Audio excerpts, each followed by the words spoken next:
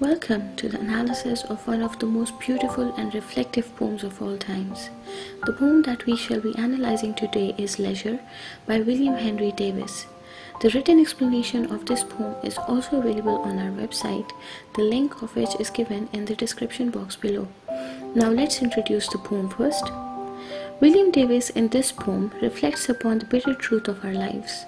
The poet in the poem has talked about how we human beings do not have time to appreciate nature, how we are constantly running to make ends meet, how we are constantly alienating ourselves from nature, and how important leisure is once in a while to relieve ourselves from the stress and anxiety that the modern world has imposed upon us. Now let's read the text of the poem.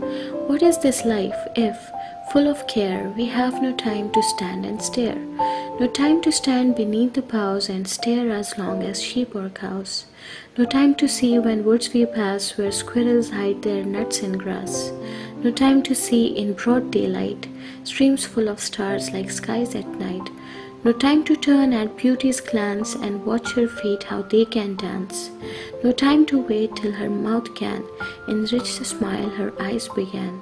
A poor life this is, if full of care, we have no time to stand and stare. Now as we can see, the poem Leisure is divided into 7 stanzas. Each stanza consists of 2 lines, hence a couplet. The rhyme scheme of the poem is AA, BB, CC, and so on. Coming towards the poetic devices that are used in the poem, the first poetic device that we are going to talk about is personification. Personification is giving human attributes to non-human things. In the following lines, for example, no time to turn at beauty's glance and watch her feet how they can dance, the poet has given beauty the attributes of human beings like glancing and dancing.